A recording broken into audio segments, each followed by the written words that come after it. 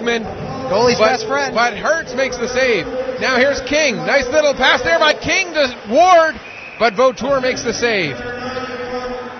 And now Short and Packman drop the gloves, and here we go again. Short and Packman both chucking them pretty good. Short with several ones, and Short gets the takedown, give the victory in this one to Mateo Short. Short did broke the golden rule, and he took a nice hack at Vautour after the whistle, trying to find that loose puck. You do not take a whack at the other team goaltender. Packman stood up, and it was a pretty good fight behind to the left of Vautour. And,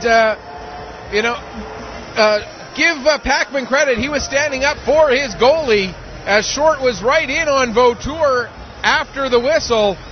But Packman may have been standing up for his goalie, but Mateo Short, give him the decision on that one.